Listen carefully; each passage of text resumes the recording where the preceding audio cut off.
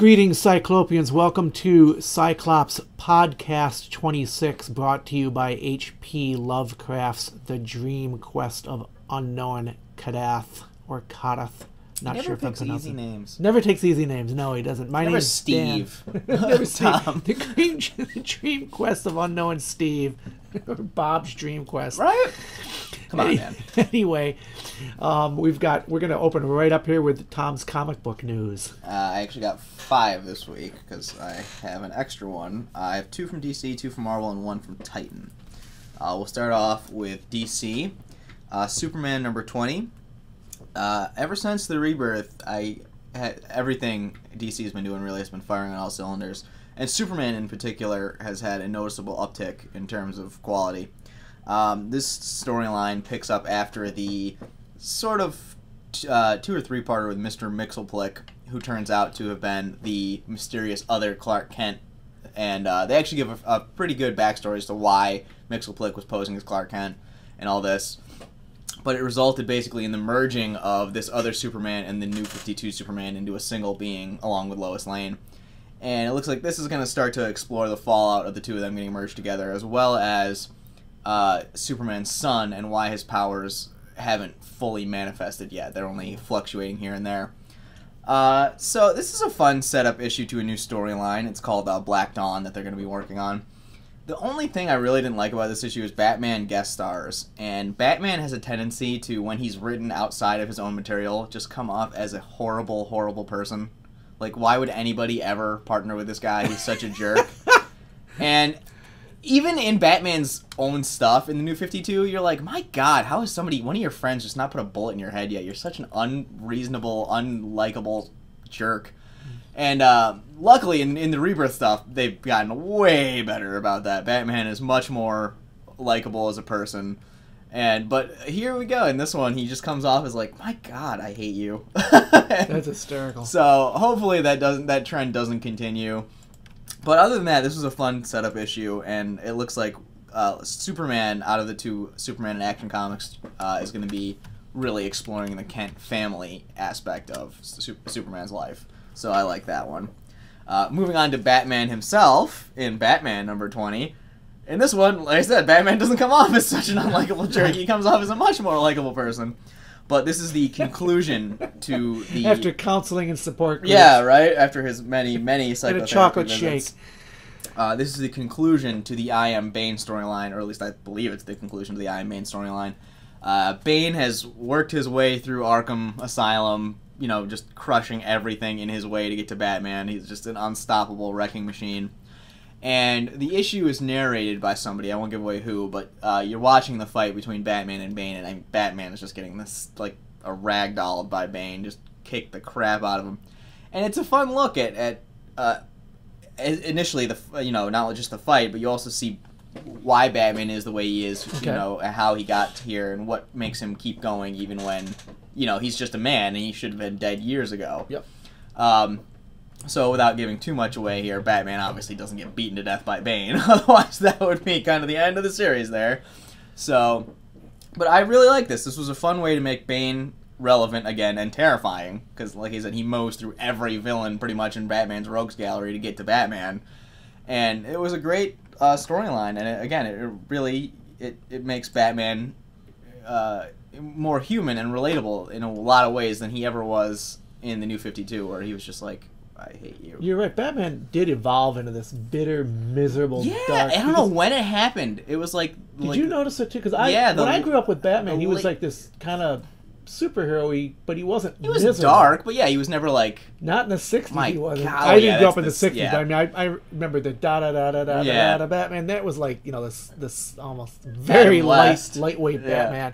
Adam West, but one of the best Batmans ever. Yeah, but like somewhere in the 2000s, he just morphed into this like unlikable jerk. I think that was Dark Knight. Wow. Wasn't it Dark Knight that did that? No, in the Dark Knight movies, you mean the movies or the comic? Because there's 2. The movies, because he became very... He became dark in the movies, but never in the movies that I look at him and go... It was when he burned down his whole... Was that No, we burned down the. He didn't burn his house down.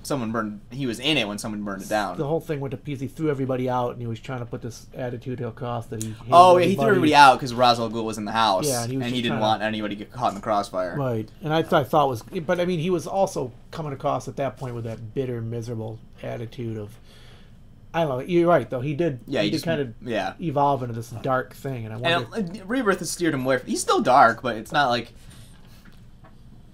To the point where how does anybody partner with you ever? Yeah, which is a great question. So where does Nightwing come in? Or that's the thing. Like, that's the thing. Everybody leaves him eventually. Nightwing was like, I can't handle you anymore. Yeah. Red Hood, You're too depressed. Yeah. So, I mean, Alfred must be taking like a lot of like Valium or something to keep himself super chill. Alfred knows how to keep the line. Isn't the whole storylines on Alfred just nothing but Alfred? And those are actually a lot of fun. Yeah. They did a great what if where Alfred turned out to be the Joker. It was an alternate universe. Oh, that's cool. But it was fun. So hopping to the other side of the fence here with Marvel, we have Captain America, Steve Rogers, number 15. Secret Empire is going to be dropping pretty soon. It's their next big Marvel event. And this is really setting the storyline for that, where Steve is quietly behind the scenes building up his own Hydra army and task force and now he's director of S.H.I.E.L.D., so he's worming his way into every aspect of the superhero and government community as far as he can. But his one problem right now is he has to deal with the Red Skull, who is also right now in control of Hydra. That's a problem. That is a problem. Now, the only thing is, if you haven't been reading Uncanny Avengers, there's a really big plot point they go through, and they kind of gloss through it in the first, 2 pages, and you're like, what? When did that happen? After that, though, the story kicks into a much, much better flow, and we get to see Steve interacting with the Red Skull also in the flashbacks during World War II, and, how he comes to have this, even though he's now a Hydra agent, he still hates the Red Skull. Yep. And so we get a big final showdown between the two here, and Steve, firmly sets himself in place for the Secret Empire event. So I'm really looking forward to Secret Empire. I think that's going to be a lot of fun, and finally having everybody come to realize that Steve is now a Hydra agent this whole time. Too cool. And we'll have to see how that plays out. Too, that I hope I can get a copy of this cover put up, or a link to it, because I would put that cover as a poster on my wall. That's a great it's cover. A really nice cover. Who did that cover, do you know? Let's take a quick peek. It's just this is the main cover. I'm hoping we'll have a link to it, as we're talking right now. It's a beautiful cover. Artist, red and fire, and Captain America's beating Gabrielle Del Otto. Gabrielle Del Otto. Okay. We'll check her out later. We'll keep an eye that's a on really her, nice cover. That's a beauty. And my last Marvel one, and this was actually probably my favorite comic to come out this week, X-Men Gold number 1. Now, after Extraordinary X-Men and Uncanny X-Men ended, X-Men have gotten a crap load of new titles. There's going to be X-Men Gold, X-Men Blue, Weapon X, I think Generation X is going to get a comic, Iceman, Cable, so it's like X-Men galore. And it's hilarious because I think it was in the 90s, the mid-90s, that X-Men actually was originally split into 2 teams, Gold and Blue, just like it is now. Because there were so many X-Men characters, they had to split them into 2 comics. And X-Men Blue, it looks like, is going to be that time-displaced team from the 60s of the original Jean Grey, Sci-Clops, Beast, Angel, and Iceman. And this team lineup is Storm, Nightcrawler, Colossus, Old Man Logan, I think her name, Prestige, and Kitty Pryde is leading the team. This was, in many ways, I think, a classic return to form for X-Men. It opens with that classic Professor X line from the 60s, "To me, my X-Men." Yep. And that right there is, awesome, and it set the tone for the entire comic. Awesome. This was the X-Men getting back to their glory days. Do you feel like they're coming back after all the complaining last year? Yeah, I really do. That's Really what this whole issue was. Is the X-Men are back to being what they were, heroes. Great. Big return to form here. I mean, they, for the most part, they're wearing their classic costumes from their original debut. Colossus, Nightcrawler, and Storm all have their original costumes from when they debuted in Giant Size X-Men number 1. Awesome. And which is great because the 3 of them debuted together in that Giant Size X-Men. And Wolverine was brought in too there, but obviously this is Old Man Logan, so his costume's different. He's just got a trench coat and jeans, but still, this was great. This was the X-Men dealing with their return to the world in a post Terrigian world. Kitty's trying to to get used to the fact that now everything X-Men related is falling on her shoulders because she's leading not just this team but the X-Men as a whole. And we're setting up some new storylines for X without giving anything away too much. The X-Men come up against the classic, a new twist on a classic foe they've faced before. And really, all I can say about this is this feels like classic X-Men, cool. And in the best way possible. You have a great dynamic with an older Wolverine who's now this gruff, grumpy old man. He has to deal with all. Been hanging out with Batman. Yeah, he could give Batman pointers on being depressed. So miserable. The only negative here, and it's not even really a negative, it's more like a nitpicky thing, is one of the new additions to the team, Prestige, is a character you wouldn't be familiar with at all unless you've been reading Uncanny X-Men. Yep. And that's just a nitpicky thing. It's like one of those things where a new reader might not get it. I luckily had read Uncanny X-Men, so I picked up on it pretty quick. But really, this was great, and I can't wait to keep reading X-Men Gold. Is that it for comics? I have one more. Oh, the last cool. one Okay. I have by Titan Comics is Penny Dreadful #1. This is technically #1 on a new miniseries. Penny Dreadful is one of my favorite TV shows. It's basically if Frankenstein, Wolfman, the Mummy, and all the classic Universal monsters all existed at the same time in the same TV show universe. Yep. And it was created by I think his name was John Logan or Tom. John Logan, I think. John Logan. And it was on Showtime. It ran for 3 seasons. Fantastic. It ended last year, I believe. And I was bummed because at the one hand they ended at a great point, but there was so much more I would like to see, and they kind of left some plot points open if they did get renewed for a season 4. And that's what this is. They initially did a comic that picks up in a gap between episodes in season 1. Cool. This one picks right up after the show ends. It's been 6 months. We're dealing with the fallout of a character's death. I don't want to give anything away in case anyone hasn't seen the show. But the best thing I can give this is that it feels exactly like the TV show. This doesn't feel like somebody taking the Penny Dreadful world and then doing their own thing with it. This really feels like this was basically episode 1 on season 4 of Penny Dreadful. Okay. Everything feels like it should. It's got the same kind of creepy, dark vibe to it. And I'm really looking forward to this. I'm not sure if this one's going to be a miniseries or just an ongoing. I would say probably a miniseries. I'm thinking this is going to do well too. I've seen a lot of Penny Dreadful on the sites. A lot of sci-fi fantasy horror sites talking Penny Dreadful.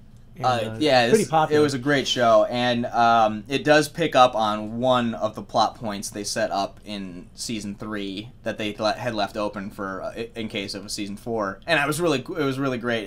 It's related to the Mummy, and they put their own unique spin on it like they do on most things on the show. So I am really looking forward to this, and I can't wait. And it's a great way. I think comics have now kind of become a way to continue shows that either get canceled too soon or they just have stuff to do with still. Like Angel and Buffy are still going in comics. Cool. Yeah, and they're great. And Buffy's having a little reunion. Yeah, they had the big reunion. So that's kind of cool too. Now that's all I got. That's all. No, that's fine. I forgot you said 5, and then when you said this is my favorite, I got a little confused there. Pretty easy for me when I'm doing 20 things at once over here. Anyway, the comic I'm going to cover this week is a pretty cool little comic that just came up. It's called Tinkers of the Wasteland. Tinkers of the Wasteland by Raul Trevino. Cool Chickens of the Apocalypse. Cool Chickens of the Apocalypse. And think of a humorous. It's a manga more or less. Humorous. Like Mad Max with humor. This group in the future running around after the apocalypse. The Earth's been hit by a whole bunch of asteroids, and what's left is not a whole lot. These crazy societies, and these 2 guys and this girl are running around in this car and having these adventures in the future. And just to summarize really quick, it's pretty funny. They're up against what's his name? I'm trying to think. I think it's King Queer. Queer. And he has this castle with all these like trannies and weirdos and stuff, and it's absolutely hysterical. And in this episode, or in this comic, it opens up with these guys he wants something to eat, and King Queer has all the chickens. And so they're going to try to break into his impregnable fortress to get the chickens. This thing like is you do. Yeah, I mean, like, and people out there thinking, oh, wait a minute, where are we going with this? And it's crazy. It's a lot of fun. But, I read this thing, and I really enjoyed it, actually. It is a lot of fun. It's How come the world never ends and people all band together for the common good? It never ends with, nobody ever gets along. It's already everybody fighting over the chickens. Now, here's the kicker is the chickens have some kind of dark secret that looks like it could doom the earth. The chickens have a secret? That's why we're talking. Are the chickens sentient? Cool chickens of the apocalypse. Yeah. And that's part of the whole thing here. And so what we're trying to do is find out what's going on with these chickens. And I don't want to give too much away, but you can bet that they're going to hook up with some chickens, because there's some chickens on the top of the car that they're racing away from they're racing away from the castle with King Queer in hot pursuit on the cover anyway. And I want to say King Queer, and I hope I didn't say that wrong. But anyway, it's a great little comic. The art is fantastic. It's only black and white when I'm seeing it right now, but I love it. I love the drawing, the illustration. Well, it's funny you mentioned Mad Maxy, because Mad Max Fury Road, the newest one, they actually have a cut where the whole thing's in nothing but black and white. Okay. That seems to be like a thing now. I like black and white. Yeah. And the Logan movie is going to be re-released in black and white too. Really? I don't Yeah, know what's they're up going to with do that. That's a hot like trend. The Walking Dead, the comic, is all black and white, and they originally had shot the pilot in all black and white, but before they changed their mind and decided to go full color. Yeah, I'm seeing who else? Somebody else just announced black and white. They're going to do a black and white thing. I can't think of who it was, but you're right. Black and white is hot right now.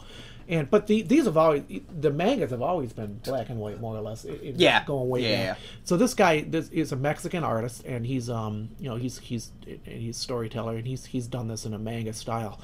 And one other thing too, the asteroids keep coming. So they're still coming. They're still dropping down and wrecking everything.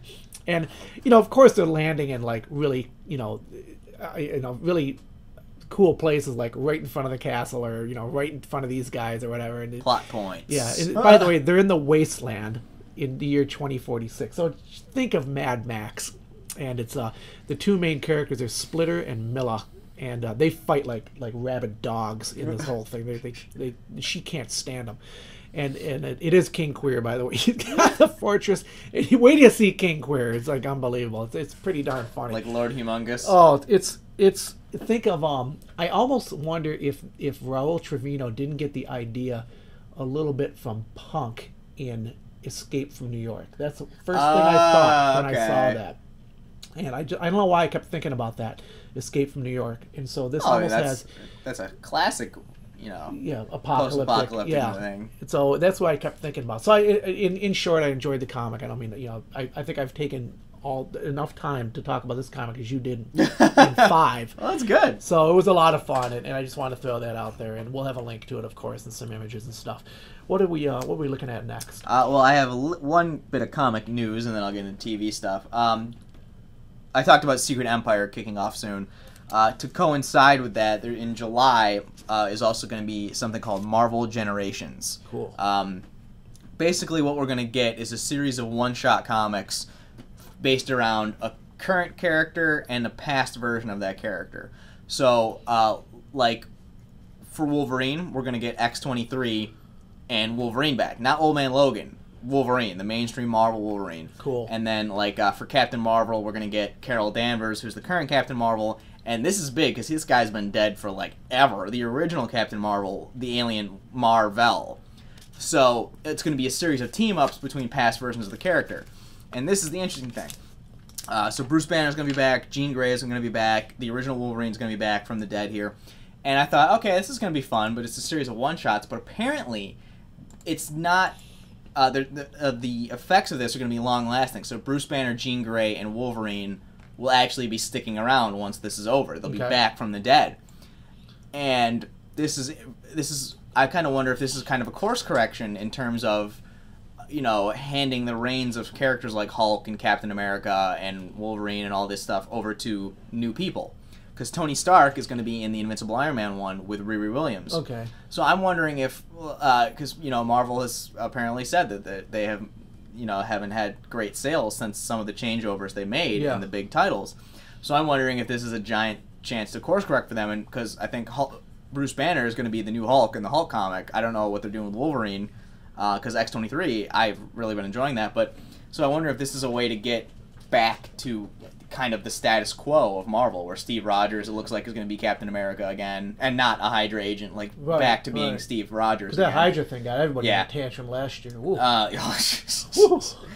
So it's on the one hand, it's like I'm excited to see the return of Wolverine and Bruce Banner. Mm-hmm. On the other hand, it's kind of, I don't want to see Marvel just cave to pressure. I mean, if it's really drastically affecting sales, I don't know if it's pressure or not, but it's sales. But they came out yesterday or the day before with it really wasn't this and it really wasn't that. But that's just damage control on the damage control. So I think you're right. I think they might be course just caving to pressure. I don't know why they wouldn't go back. Focus on X-23 after the Logan movie. I thought we'd see a ton of stuff. Just because Wolverine's coming back doesn't mean you have to stop having. They might go back to Wolverine having the Wolverine comic and then keep X-23 having her own solo thing, which I'd be fine with. Right. And here's the other weird thing. Everything's going to go back to their legacy numbering. Yeah. So Thor is going to jump from, I think we're on 19 or 20 at this point. So Thor's going to jump from 20 to 757. That's funny. Because they're going to go back and re-add which is what Action Comics and Detective Comics did in DC. I don't know why. Personally, I find that a little intimidating if I was a new reader being like, here's Thor 757. Yeah. You got a lot of catch up to do. And I'm like, I don't want to get into this if it's, 757. Well, my understanding has always been, even on 757, that it seems to it started, the current story you might be reading 757 started at 750. Yeah. No, Marvel actually is funny, good about that. So, let's say issue 18 of Daredevil is the start of a new storyline. Yeah. It'll say 18 at the top, but then it'll say storyline such and such begins here, and it'll have a number 1 on it. So I like that. That's fine, but I don't know. I guess it's kind of a way to honor the history of the comic, but it is. That's interesting. But I'm looking forward to it. Alex Ross is going to be doing the covers, and Alex Ross is my favorite comic artist of all time. Great. This guy, he did Kingdom Come for DC, which is my favorite graphic novel of all time. He's doing the covers for Amazing Spider-Man right now in Marvel, and I mean this guy, it's art. You could frame his work in museums. I got to say that the woman who did that Captain America Hydra cover, that's the first time I've seen her work that I know of. And that is, to me, I love that cover. I'm really excited. I want to see more of her stuff too. So, more great art coming in too. What you think the Marvel? So you think it's going to be a reboot then? Not a reboot, more like a kind of like a launching on point, for newer fans and kind of going back to that classic Marvel feel with it. So I'm excited. That should be this July is when Generation starts occurring. That's all I got for comic stuff, but I got my TV news already.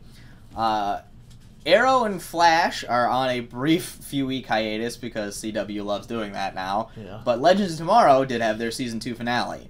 And I was nervous because season finales can run the gambit of being a train wreck, of trying to get everything to, fit into one storyline, or they can be, fantastic. And luckily, what we got with Legends of Tomorrow was a fantastic episode. Which is one of your favorite shows right now. Oh, yeah. Too. It's my favorite of the 3 DC shows. Oh. And after last week's Doom World, where the Legion of Doom basically won. They got their reality that they wanted using the Spear of Destiny. They destroyed the Spear of Destiny so they couldn't, the Legends couldn't use it to set everything back to the way it was. So the Legends decided the only way to fix things was to go back to when the Legion got the Spear the first time in the Battle of the Somme in 1916 in World War I. Now, one of the big things... Love that, World War. I love when they stick stuff in World War I. I'm a big fan of that, so I love when they go back and do that. One of the big things they were told by Rip in the first couple episodes of Season 1 is you can never go back and revisit events that you've already been to once. Because otherwise that's a big catastrophic time risk. That's called a Barry Allen. Yeah, Barry actually after this has some catching up to do in breaking time. So they decide that they're even though it's a terrible option, it's their only option. So they actually do wind up going back to the Battle of Assam in 1916, where their past versions of themselves are there.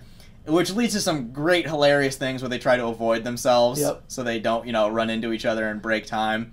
And, which is great, because this show manages to blend the humor and the dark stuff very well. Arrow tends to be on the darker end of the spectrum, and Flash is more lighthearted. But this season, Flash has been getting a little darker, and it hasn't been translating as well. But Legends really does the high wire act with the comedy and the dark stuff very well, and it never feels like, oh boy, this is a big tonal shift. So we get a great thing with the Legends finally, unfortunately, run into each other, so that we have two teams of them, and it's great. The first thing the two rips when they see each other is go, oh god, no! Like, knowing that they've just broken time in some awful way. But aside from, the hilarious aspect of it, there was a lot of... the big final battle ended with a few corpses on the ground. And because you had one last week. Last week, yeah. And I won't say how, but it's a great battle sequence. And we get one of my favorite fight sequences in the whole show, again. They did it in Season 1 with that opening brawl in the first pilot episode, and they do it here, too, where there's just a big, spectacular fight between two teams. And I think who's ever doing the choreography and stunt work for Legends really should give the rest of the shows notes, because Arrow's always been good for the martial arts fights of it, but anytime in Arrow you start to throw in more than like 3 people, it just gets a little ridiculous.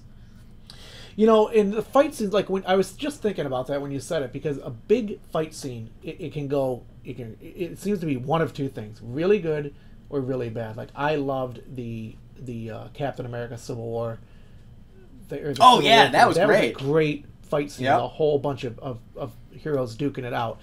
But one of the X-Men didn't do a good fight scene. I can't remember which movie it Probably was. Probably 3. Was that the one where they met in the woods and they were like really confused and people running all over the place? Like, what's going on here? Anytime you have to say something bad about an X-Men movie, it's probably 3. It's probably 3. So we just Sorry, got an Brett example Ratner. of both. And so you like this? Oh yeah, it was great. It was just a giant, spectacular, superpowered brawl with everything thrown in for fun, and it's some surprising directions they went in the finale. Someone left the team. We had someone stay on, and it really was fun, and it set the stage for season 3, I think, really well. Because after all this talk about how you can't ever go back to something you've already done without there being some serious ramifications. Which means they're gonna do it. Well, they did it, but then it's like the way things were wrapping up. I'm like, really? I mean, they seems kind of consequence free here, that they just went back and met their past selves, but then right there at the end, it's like, oh nope, there was some big bad stuff that just happened because of this. Well, that's what they did well with Flash. Whenever Barry would go back, he'd mess with the timeline. He'd come back, everything seemed fine, in some cases everything seemed fine, but other episodes it would he'd come back and ruined people's lives. Somebody was like really upset. Killed Cisco's brother. Yeah, killed Cisco's brother. There you go. Yeah, Cisco's brother. That was one I was trying to think of, and so he hasn't been able to live that one down. And of course, what is he going to do? Try to go back and fix the timeline that he fixed the wrong way, which is going to mess up another time. Oh God. Yeah, but no. So this was great. Legends finished season 2 just like they started it, really strong. Yep. They set up season 3 really well. I cannot wait. I'm super bummed that the show is over for the season. I'm gonna have to wait for months and months and months. But we still have Arrow and Flash for a few more months anyway. I think they wrap up in May. On TV news front, Marvel's New Warriors is recently got bought to series, which brings Squirrel Girl to TV. If you don't know who Squirrel Girl is, she's basically exactly what the name implies. She is a girl who can talk to squirrels and has squirrel-like powers. Isn't there a big deal? Like she's also kind of like I hate to say it this way, positive thinker. Yeah, she's a giant hippie, basically. She's a big hippie. Yeah. She's like, you can do it and you can win. She's super upbeat all the time. Okay, And no, it's fine because for every Batman, you need somebody on the opposite end of the spectrum. But I think this is going to be ridiculous in the best way possible, because you have stuff on Marvel's Netflix like Daredevil and Luke Cage and Iron Fist, which is this really dark, gritty, super violent, you know, brawl through Hell's Kitchen, New York. But then you have Supergirl on the other end. Yeah, well, that's a whole other company. So Marvel needs to get to that other spectrum of happy, you know. It's a whole other company. I know. But so many of these heroes are such brooding, miserable. Well, they also. I blame Christopher Nolan. They all go 2005, Batman Begins started it. They go through this brooding, miserable backstory. Which is hilarious because Supergirl should be like that. Yeah. Because in the comics, at least in the New 52 comics anyway, Supergirl was this, like, scary Kryptonian warrior who, like, didn't have a day job and was just Supergirl all the time and, like, scarier than Clark. Even Wonder Woman, pardon me, even Wonder Woman coming out, she looks like she's not brooding, but she's a little darker than lighter. Yeah. She's darker than lighter. Yeah. Which she's also in World War One, so you know that doesn't help. Come on, guys, and friendship. Like, brought back Someone to London in 1915 or whatever, just looking uglier, 16. So anyway, we got Marvel's new, the so new that'll Warriors be fun. Making a lot of noise. They're really excited, and a lot of new characters coming out. Bang! Here comes a whole new roster of characters. They got to keep it fresh. You know that it's just getting more and more characters coming out. So we'll see who survives these things.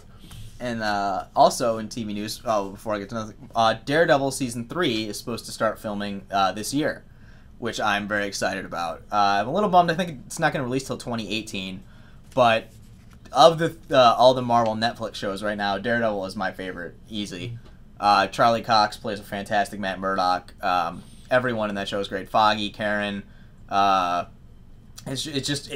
It clicks in a way that's very true to the comics, but at the same time they're doing their own thing with it, and I can't wait for this thing to drop because we have the Defenders coming out soon, which will tie all the 4 shows together, and then it looks like we're going to start over again with Daredevil, and then probably Jessica Jones and Luke Cage and Iron Fist again. Cool. So that's going to be a lot of fun. And of all things, Mega Man is getting a TV show. It's going to be on Cartoon Network. It's going to be apparently about a young kid who can actually turn into Mega Man, and he fights bad guys and saves the world. And they're aiming it at the younger audience, like 6 to 11-year-olds. But it's fun for like nostalgia. That'll be their cartoon when they grow up, and they'll all want Mega Man later on if it does well. What else is coming out? You know what I mean? Invader Zim. Invader Zim is coming back to Nickelodeon now. Invader Zim was one of those weird cartoons, like Real Monsters from like the late 90s, early 2000s, where when you try to explain to somebody who's never seen it, they're gonna look at you cross-eyed because it's weird. But it was great. It's an alien Zim who comes to Earth to try to learn about our culture and how he can best conquer us. And his horrible ineptitude at doing so. He's mystified by like basic human customs. He's terrible at fitting in. Yep. But the running gag in the show is even though he's awful and totally obviously an alien, only one character on the show figures it out and knows he's an alien, and nobody will believe him. And it's just it was hilarious. The show was awesome. And I can't remember how long it ran for. I don't think it was terribly long. And then it got canceled, and Nickelodeon moved on to new programming and all this. Yeah. But it seems now like nostalgia is becoming like a big thing. Like it's been 10, 15 some odd years, and it's like a lot of these older shows and older concepts are getting new life breathed into them to come back. Samurai Jack just came back, Invader Zim coming back. There's a huge demand for it. Yeah, we saw Samurai Jack got announced, and the social media went crazy, absolutely crazy. And then Invader Zim came out the other day, and that went absolutely crazy and trended right up the line. I mean, Twitter alone, it was top 10 for it. It was hanging there for a long time. And so Invader Zim is all over the place. I'm looking at all the groups and stuff on Facebook and stuff. Invader Zim is really big stuff. So a lot of people grew up with Invader Zim and Samurai Jack, and I'm trying to think of a few more cartoons that they'll do it. They'll do it. They'll bring back some other stuff, and they'll make them hot. But you're right. The going back and pulling some of the old cartoons out of the late 90s. Yeah, it's the old adage, what's old is new again. Mm-hmm. And it's got a demand, so that's exciting to see. They're not just throwing it out there for the hell of it. Yeah. That's actually all I got for TV. I do have some slight movie stuff, though. Looks like Seth Rogen is going to be helping to produce an Invincible movie. Invincible is a comic series by Robert Kirkman, who people might know as the creator, or co-creator, I should say, of The Walking Dead. Mm-hmm. Invincible is basically, I describe it as a really twisted take on Superman, in that the main character finds out that he's an alien, he has superpowers, and that his father is a superhero. I think Omni-Man is the name. And he has developed his father's powers, and he becomes a superhero, Invincible. Cool. Except there's a catch, and I'm not going to give that away because it's probably going to be the big reveal of the movie, but it's definitely not what you expect.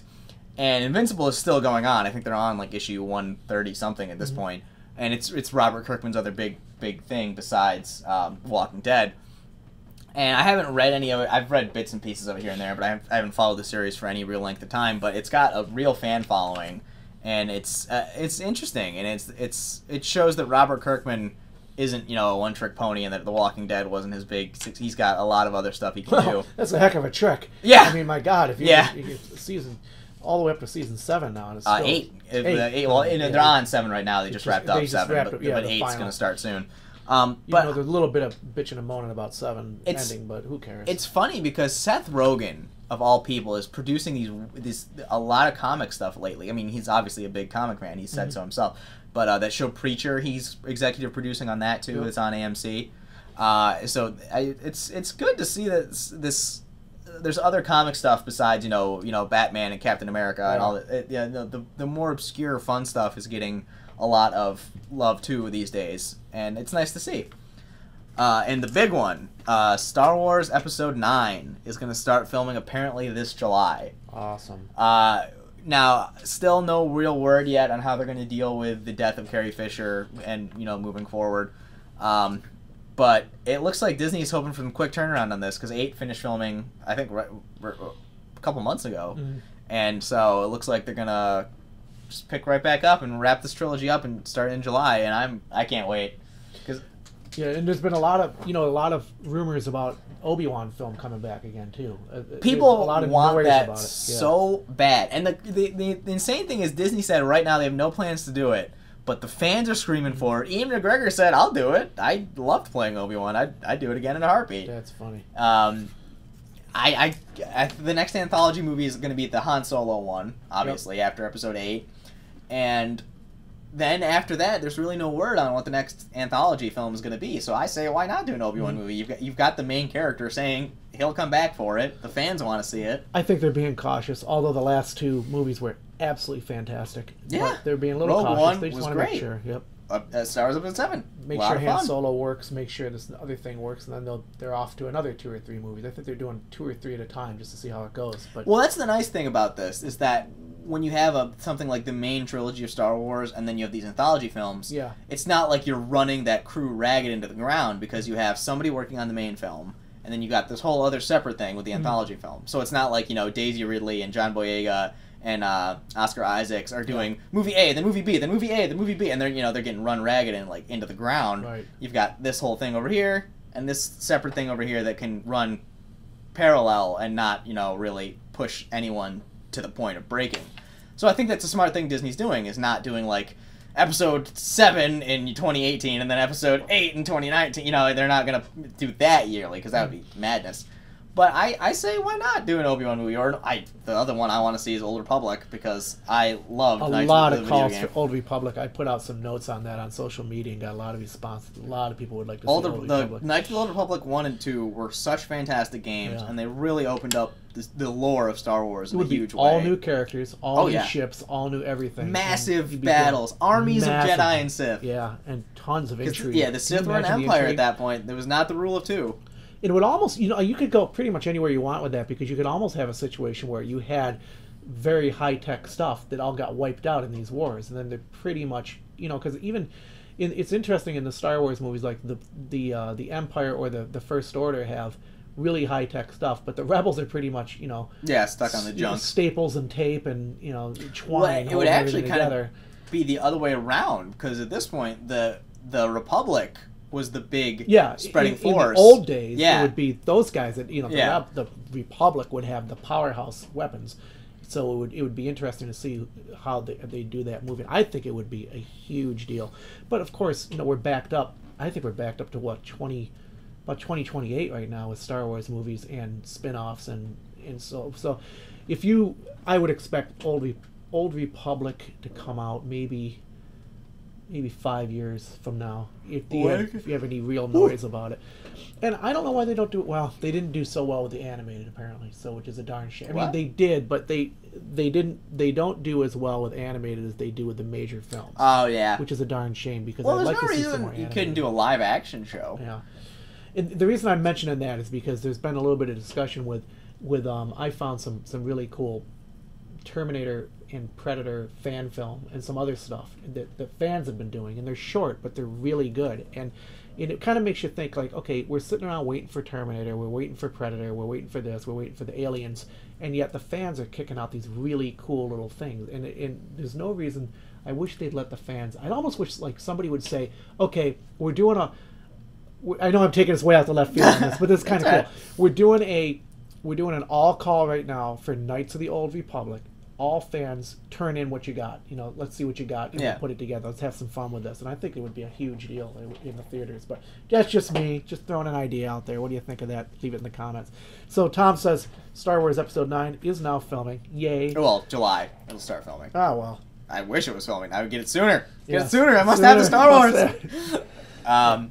That's all I got for movie stuff. The last bit I have is Microsoft recently just revealed the technical specifications for the Xbox Scorpio, which is it's not really a new system. It's more like an upgrade on the Xbox One. It's gonna run. I think they said it's got a 30% more powerful CPU than the Xbox One. Okay. So it's a pretty significant upgrade. The big deal is, I think, unlike the PS4 Pro, which only has a noticeable uptick in graphics if you're playing on a 4K TV, which is like insanely expensive at this point.